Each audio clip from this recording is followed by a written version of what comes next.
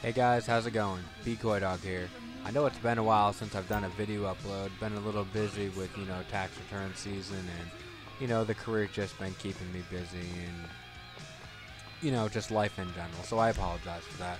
But I'm here and I'm uploading another Grand Theft Auto online video. In this video, I will be in an invite-only session for a reason you could probably already figure out by either the name of this video or the attire on my avatar. Yes, this video will be about patch 1.10 or 1.10, however you want to call it. As you can see here, this is one of the newest additions to the game. It is known as the Albany Roosevelt. Quite personally, this is quite possibly my favorite car in the game, if not one of. I absolutely love this car. I love the looks of it. It's very sleek, has a very good old world style, traditional, classic, mafia, mobster, great, I don't know, like a good Godfather look to it. And I don't know, I love the overall performance and handling of this car, the appearance, the fact that you can have 6 people on it.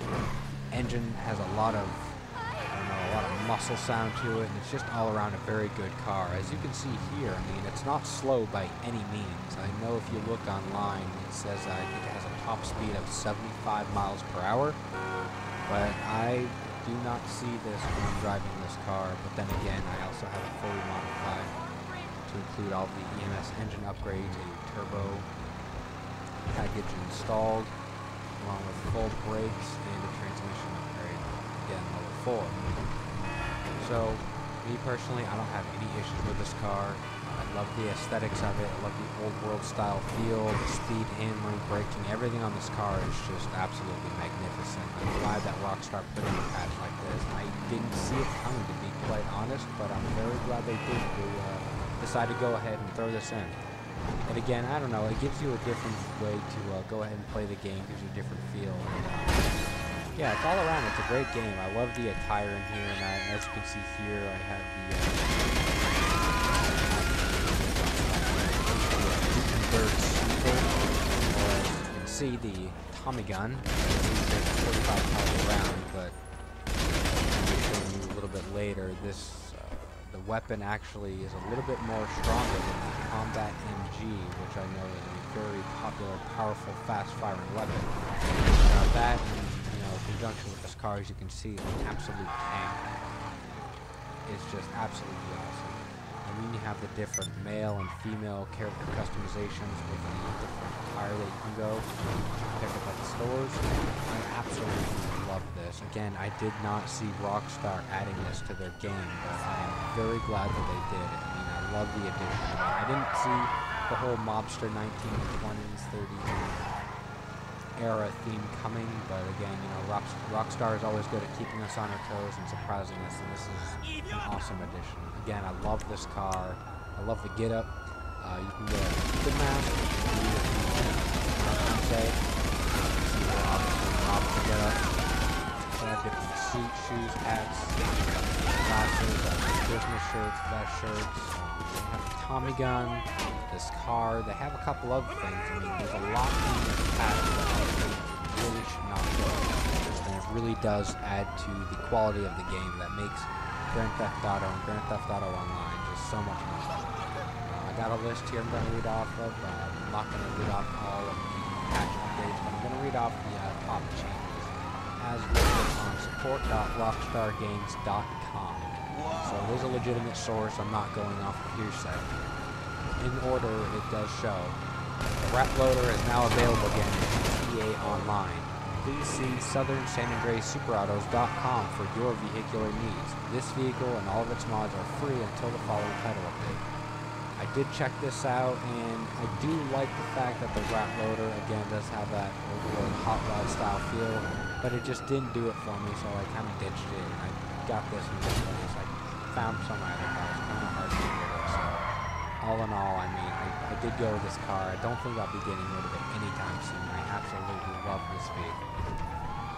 Next on the list, we have a player who kills a passive player must now pay their hospital bills. This is going to be frustrating for some of us. I don't know if any of you guys and girls have run into the issue, but I have had countless occasions where someone was going passive mode and literally stopped me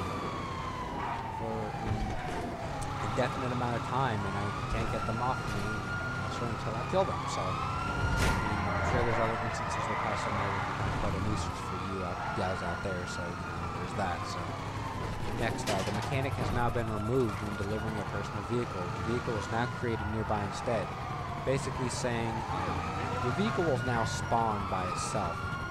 The mechanic who, I don't know if you had these issues, but all too often the mechanic would drive somewhere else, take forever, just not show up. So I'm glad to see that they did this. Added a new option to the interaction menu that lowers the attack priority against friends. Not exactly sure what this is referring to. Not sure if it's referring to one of the other game modes, and I do apologize for that. So there is that. Solo players and races now earn GTA money. So if you're out there trying to set a world record, a personal record, you will earn more money for it if you haven't already. You know, you can earn some more money on your own time, and if you don't really like the challenge of peer pressure of racing friends or perhaps even other people. But yes, as you can see here, the Gutenberg sweeper has a higher damage output, but is not as accurate and doesn't have as much range as the Combat MG, but still very powerful. As you saw earlier, I was pushing a car back with the fire on it. Very nice weapon. Very fun. Next on the list, we have a fix for incorrect time display on the Bad Sport Pool Timer. Fix for several exploits that allow duplication of vehicles. Fix for several exploits that allow too much RP during missions.